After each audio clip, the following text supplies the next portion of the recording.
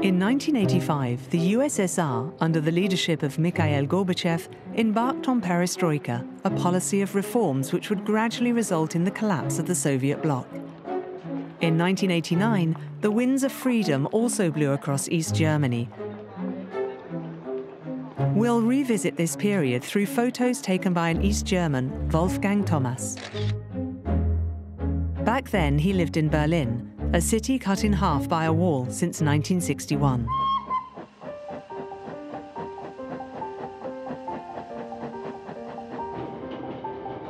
As a little kid, I dreamed of owning an electric train set. For my 10th birthday, my dad got me one. I was overjoyed. This love of trains has never left me. And years later, I became a railway worker.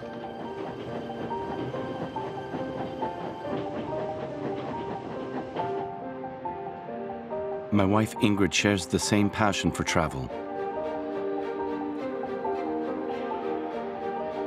Today, it's my son Martin who plays with his electric train set.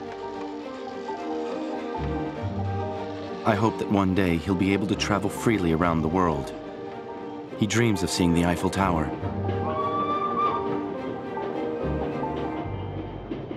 And back in the early summer of 1989, this was a pipe dream.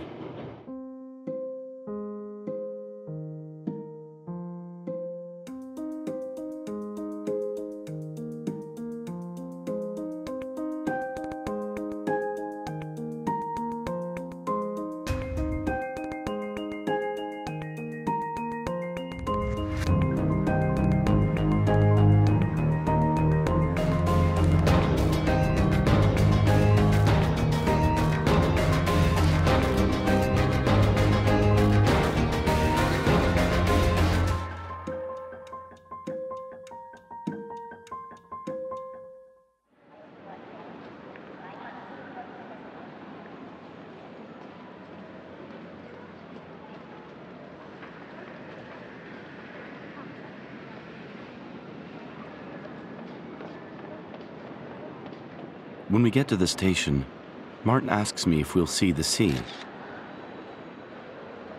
He poses proudly in front of our railroad car. I feel like I'm seeing myself at his age. Every year, Ingrid, Martin, and I go on vacation in a brother country. This year, we're off to Romania. Yesterday, I told Martin the story of Dracula. After 6 hours on the train, Martin wakes up with a start. He says he dreamed a vampire was after him. Maybe I should have kept Dracula to myself.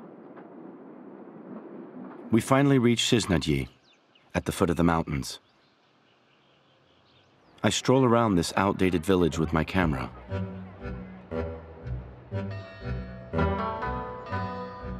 The Romanians look at me in the same way that I look at West Germans when they visit East Berlin. They see me as privileged coming from the GDR, a freer and wealthier country than theirs is. Like back home, slogans glorifying the regime appear on every street corner.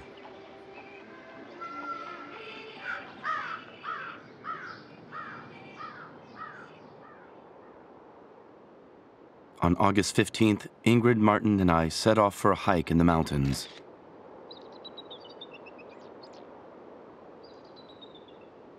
When we get to the mountain hut, a guide tells us something crazy.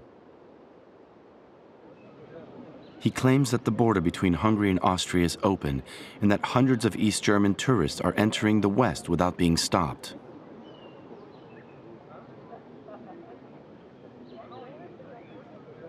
Ingrid looks skywards and says, "I don't believe it for a minute."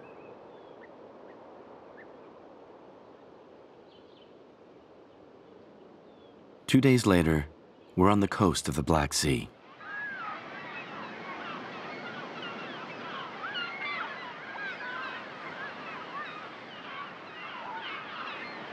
In his Donald Duck t-shirt, Martin looks just like an American kid. The GDR seems so far away. For the past year, things have been tense, and surveillance has stepped up a gear. Here, we can finally breathe.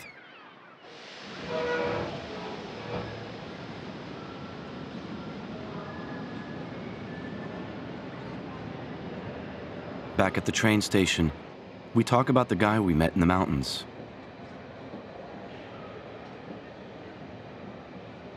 Apparently, we too could have fled.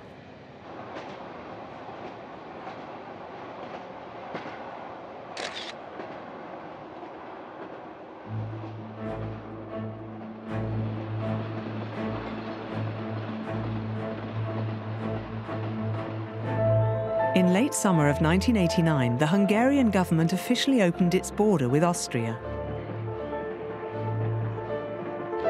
Over 3 weeks, under the pretext of vacationing in Hungary, several thousand GDR citizens passed into the West.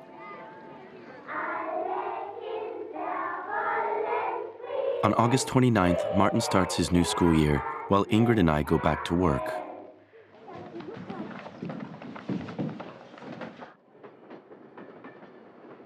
For 2 weeks every month, I'm away working on site.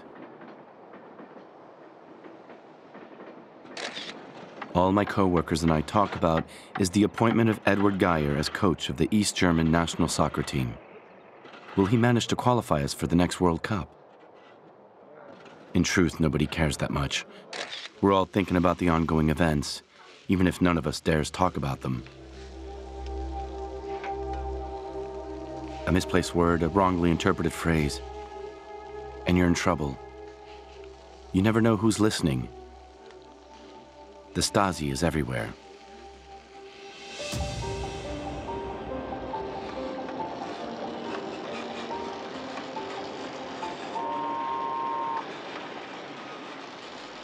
I've set up my darkroom in the kitchen. Once Ingrid and Martin are in bed, I switch on my red lamp. I can't help thinking of the words to that Nina Hagen song.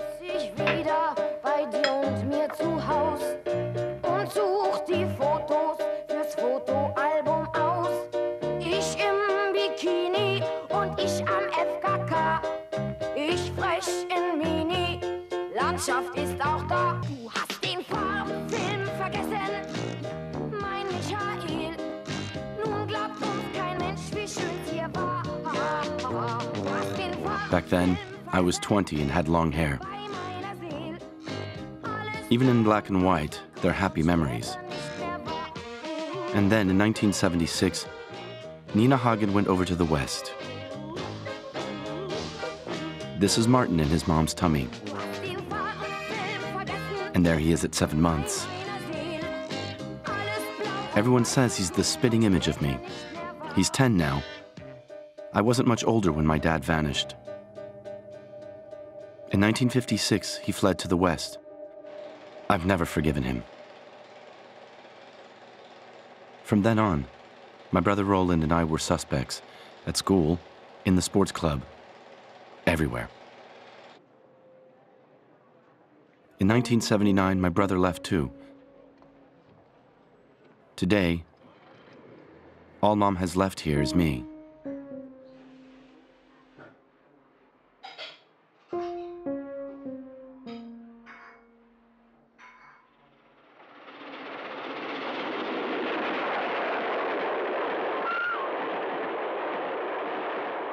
Of course, we can't stand Honecker's speeches and Stasi surveillance anymore, but when my best friend Christian tells me he has permission to go to the West, I'm flabbergasted.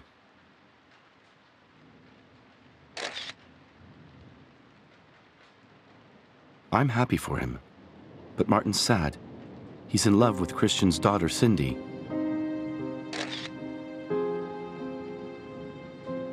They invite our group of friends to celebrate their departure. Some party. On the station platform, the mood is a bit down. Christian's wife seems happy, but he looks a bit apprehensive. He's just admitted to being scared of not being able to adapt to life in the West. I try to reassure him. Then we go home and put Martin to bed. Ingrid says to me, If everyone leaves, what will become of our country?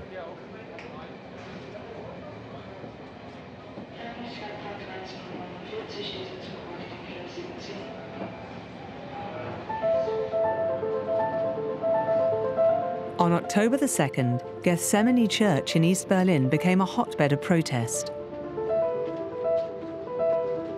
Demonstrators were claiming more freedom and democracy. Across the country, Protestant pastors backed ever-growing non-violent gatherings.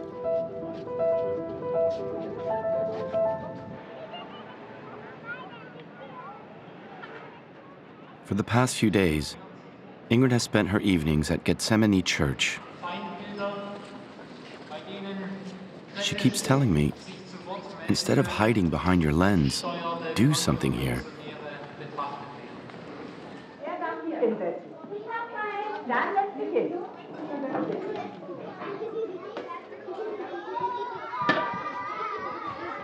After school, Martin shows me his poetry book. Frieden ist schön, peace is beautiful. Peace is so beautiful that kids can keep going to school while their parents continue to work hard. Peace is beautiful. Frieden ist schön, ich kann auf der Wiese liegen. Frieden ist schön und furchtlos zum Himmel hochsehen. Frieden ist schön. Martin is growing up in an absurd world. All he hears are empty phrases and stupid slogans. The latest from Comrade Honecker himself. Vorwärts immer, rückwärts nimmer. Always forwards, never backwards.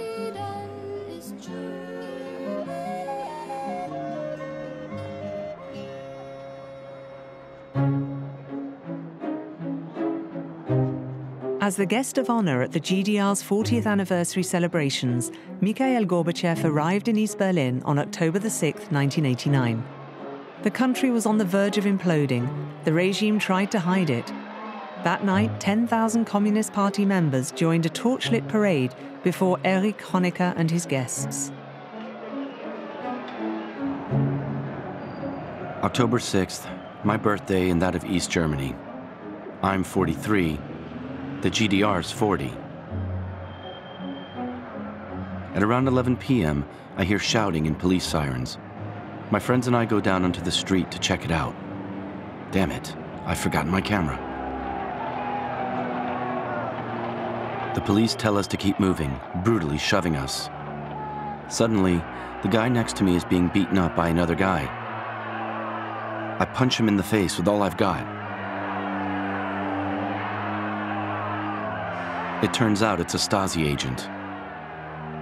Guys in civilian clothes jump on me, drag me away, and throw me in the back of a truck. My first thought is I'll be spending the rest of my life in Siberia.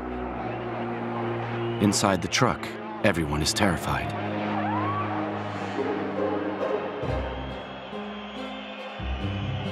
On October the 7th, through the windows of the Palace of the Republic, party officials watched protesters gathering. The crowd began to chant the name of the Soviet leader. Honecker paled. He already knew the USSR would abandon him.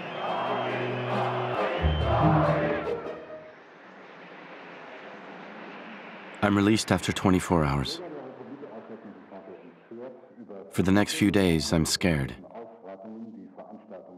The Stasi could come back at any moment, search the house, do what they like with me. Ingrid tries everything to reassure me. I take out my enlarger and try to forget it all. Das Land von Einstein, von Karl Marx und Bach, wo jede Antwort endet mit dem Fragezeichen. I met Ingrid on New Year's Eve, 1977. Wo sich so viele wegen früher oft noch. At the time, a lot of people still believed in the tomorrows they sung along to. Socialism would bring happiness to the whole of mankind, and especially to us.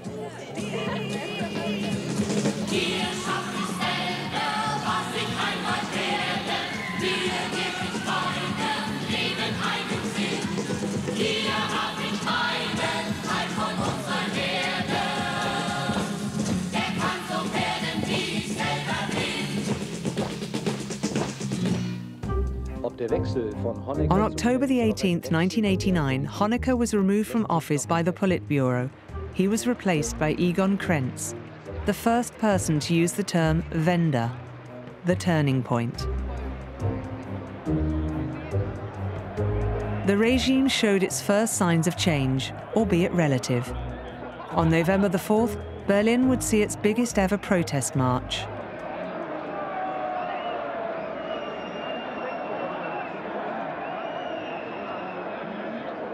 We arranged to meet up with friends for the march.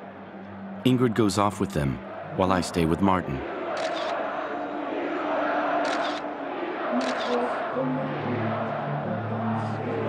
The TV was showing all the banners and the slogans chanted by the crowd. Live. The atmosphere is electric. The city center, total mayhem. I can't believe my eyes.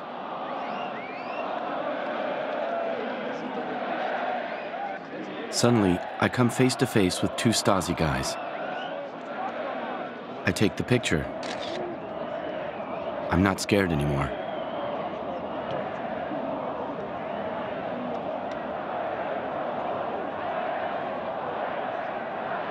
I take photo after photo. I realized that after this, there's no going back.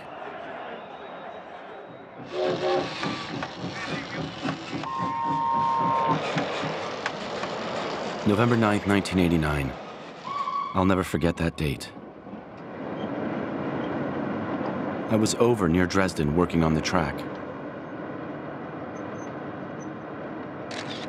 That evening, we grab some beers and switch on the portable TV set.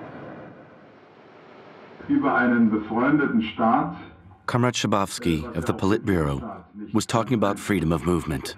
Und deshalb haben wir uns dazu entschlossen, heute eine Regelung zu treffen, die es jedem Bürger der DDR möglich macht, über Grenzübergangspunkte der DDR auszureisen. We all look at each other, dumbfounded. Never did I imagine it happening like this, so swiftly. In the middle of the night, I finally managed to get hold of Ingrid. She sounds drunk. Her speech is slurred. She tells me that people are singing and dancing on the streets and drinking champagne.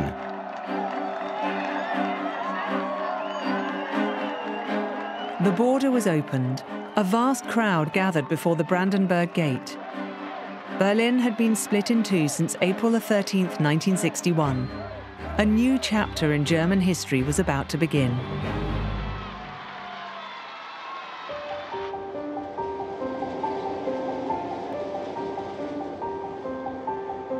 On the train ride home, I think, the wall has fallen and I wasn't even there to see it. Ingrid will blame it on my job again. I'm never there when I need to be.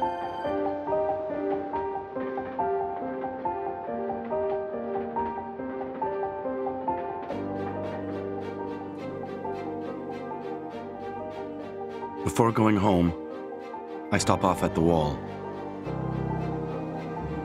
I can't believe my eyes.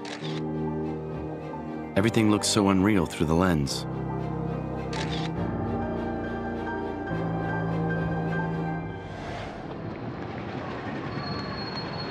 The three of us jump in the Trabant and drive to Tegel Airport. I want to show Martin what a Western airport looks like and to open a can of Coca-Cola.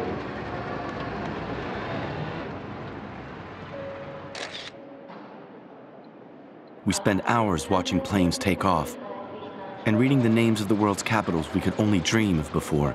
London, Hong Kong, Paris. And I say, this summer, we're going to Paris.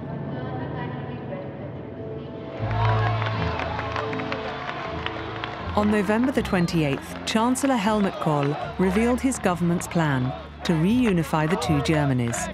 In reaction, East German artists and intellectuals launched the Für unser Land appeal, For Our Country, which wanted freedom, but also to maintain a state independent of West Germany. There were rapidly more than 1 million signatories. On December the 3rd, a crowd of East Germans took to the streets, each carrying a candle. Wir sind das Volk. We are the people. Martin and Ingrid strike a pose. As I photograph this incredible scene, I start humming John Lennon's Imagine. All these dreamers holding hands.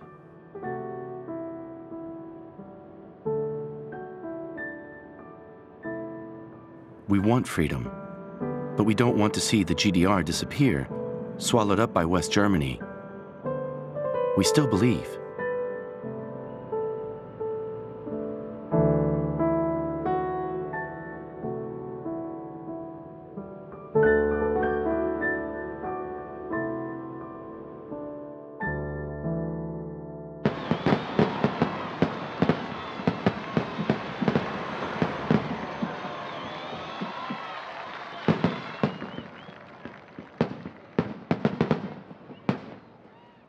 We see in the new year with Christian and his family. We never expected to see each other so soon. They've adapted well to their new life. He's still a railway worker, but in the West, if that term means anything anymore. We go out for a walk and inevitably end up next to the wall.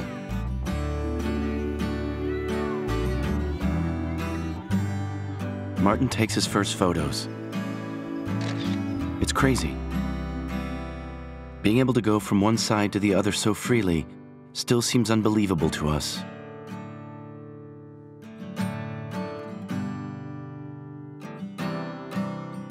My dad pays us a visit with his new wife.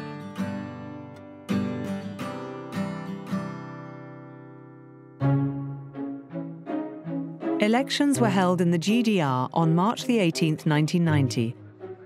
The first free elections in the country since 1933. They were won by supporters of reunification. Lothar de Maizière, leader of the Christian Democrats, became the head of the East German government. His assistant was a certain Angela Merkel.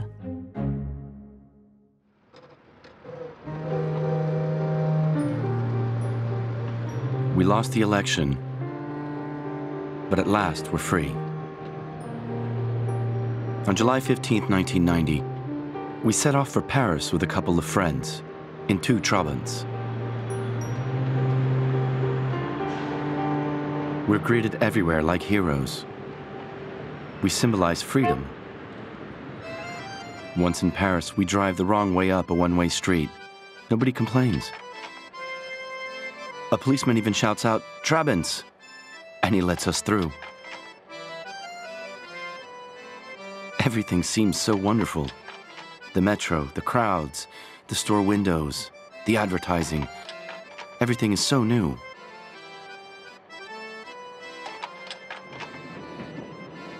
At the Gare de Lyon, I tell a train driver I'm an East German railway man, and Martin and I suddenly find ourselves in the cab of a TGV. It's the most beautiful train I've ever seen.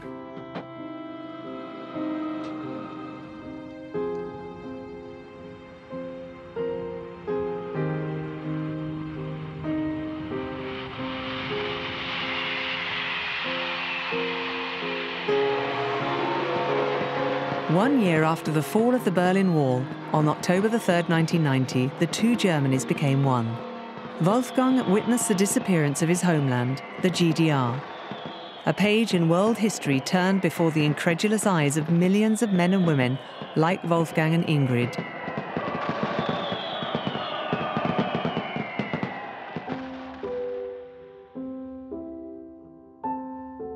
Back then, I felt as if events had overtaken me. Everything happened so fast. I remember having to compare prices, deal with our rent increases, making our tax declarations. All of that was pretty difficult.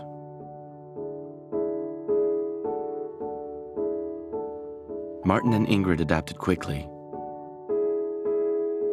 As for me, I'm a bit naive and not so smart.